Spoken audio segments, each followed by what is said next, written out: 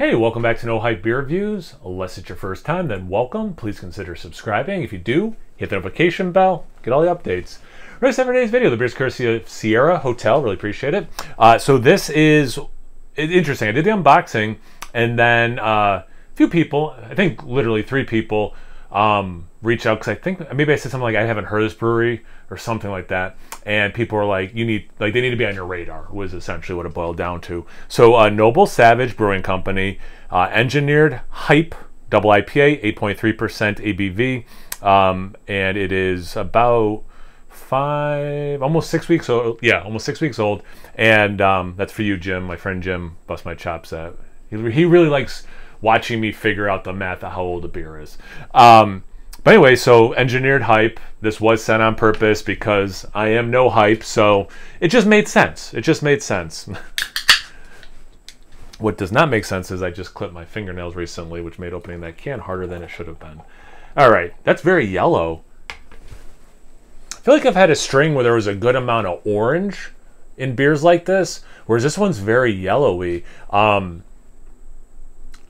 mean, do I say hazy? Do I, say more turbid? It's not, it's almost like milky-ish. So it's definitely like, how about extremely hazy? Extreme, right? That's a good word to use. About not quite half a finger ahead. I didn't pour too aggressively. Pretty darn compact bubbles.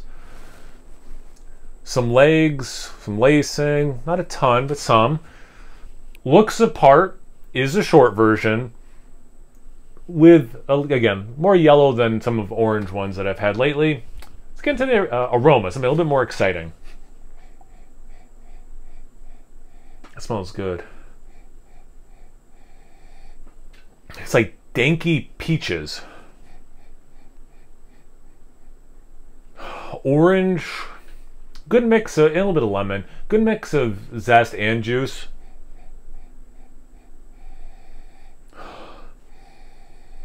Apricots, so like, yeah, dank pitted fruit with a good amount of citrus. For me, orange, lemon, more than lime and grapefruit. Although I could see a little bit of grapefruit. They don't put, I like the labels. Like you have like their label and they put the sticker of what the beer is here. I didn't look up hop or hops. If I can find it, I'll put in the description box below. I have some thoughts. Citra comes to mind because I usually get, orange and peach with that. But might not be. And then definitely a nice dank element as well. Smells really good because it's got the fruit stuff, but it still has the beer thing, and that dank is doing a lot of heavy lifting for it to like remind you that you're not just smelling straight juice, but it's, it is a beer. So it kind of hits both those columns for me, which I really appreciate. See if the taste does. Cheers, and thanks again. I really appreciate it.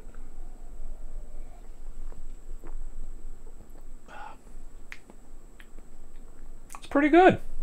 That is pretty good. Man. The more I'm sipping it, I might elevate that pretty good. Man, this is interesting. So here's what's interesting, because sometimes that's using the word interesting does not accurately articulate what a person means. Like, oh, it's interesting could be really bad, or like, oh, that's interesting is like, oh, cool, like this person is actually interested, invested in what I'm talking about. What's interesting about this is I feel like I've had a run of beers besides the color where like the taste really followed the aroma, and maybe if there were like, let's say 5 things I got in the aroma, I got those 5 things and maybe 1 or 2 other things, or 4 of the 5 things I got in the taste and a couple other things, whatever. This one has some of the stuff I got in the aroma, but there's a lot more going on. And the other thing that's really interesting to me, though, is the intensity.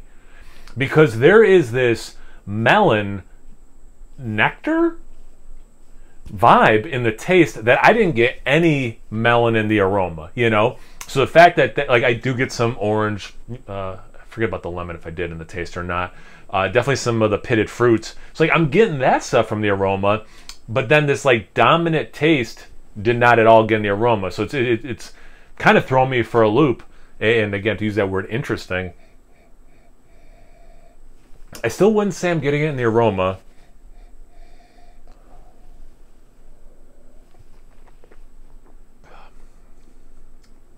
great amount of hop bitterness and hop expression with all these fruity elements. So like the aroma, you get the fruit stuff, but you also get the bitterness, and you get, well, the dank thing too. Man, I have a lot of things I want to say, and like, so I'm kind of, and also it's the first day back at school with students. I'm also not used to like doing stuff and talking that much, and now I'm like, oh yeah, I got to articulate stuff again after spending all day articulating stuff. So I am a little out of it, if I'm being honest. But I also think this beer, here's one of the things I thought about talking about, and then I was like, you know, forgot and then remembered, and I'm just going to talk about it. This style, this like double, you know, New England style double IPA, there is a template, if that's the right word, of what I think is the ceiling. I've talked about this before, where I think it's just a style of beer that there is a clear ceiling and people get to it or they don't, you know, and we could have interesting conversation about breweries or certain beers from certain breweries who are at that ceiling, where I'm not saying they even all taste the same. I'm not even trying to have that conversation, but like they're all at that level. Okay. And then people are at different levels, and it's almost a paint by numbers thing. Like if you're going to be at that level, it does have to, and again, I don't really think they necessarily all taste the same, but they taste similar or whatever. They have like the certain amount of mouthfeel that they're able to pull out with the pillowiness, and then, you know, certain amount of big fruity notes, and then some like a little bit more bitterness or less bitterness, dankness, pine, whatever they're looking for too, right? Then you get the ones that aren't quite as paint by the numbers, that still go really high, and they hit some of those, you know, like the checklist of like what I think is those ceiling beers and breweries doing the style. And then there's stuff that's different, you know, and this to me is like one of those where it has some of the paint by numbers, and I hate that term for this, but it's really the closest thing I can really think of that makes sense. Hopefully it makes sense. Is it does check those boxes, but then it's different enough where people who are maybe burnt out and do think they all taste the same or too close might be, you know, with this beer, like, oh, there's enough different that's keeping me more interested in those ones. So I'm kind of curious. This is a beer for sure. If you've had this one specifically or others from the brewery, I would love to hear your thoughts, because this is a very new experience. This brewery, completely new to me. So like, this is definitely a video where I would love comments if you've had, again, this beer or this or beers from this brewery before.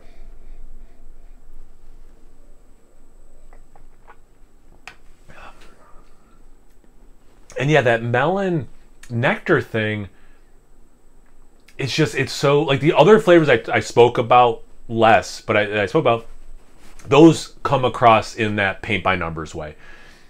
You can get melon in those beers, and sometimes even like this nectar quality, but just the way this one's hitting, it's not an off way, but it doesn't hit like any of the other ones I've had. You know, pick the brewery, Treehouse, Trillium, Fidens, blah, blah, blah, blah, blah, blah, blah, Monkish, whatever. Name the hyped brewery you want, or the hyped beer from certain breweries, right? That fit the style. Or lacking hype, not to overly use the word hype. This should have been like a vlog, apparently, because I think this is probably getting pretty long. I say all of that to say this. This is really good. And I like that it's a little different than, again, this paint by number ceiling thing I keep talking about. So I'm curious if that's like what the brewery's going for. If they're like, yeah, we want to put our own spin on this. That's probably the short version. Like, we know what this style is. We want to do that, put our own spin on it. And there's other elements of this that I'm having a hard time articulating, where it's just a little bit different, you know?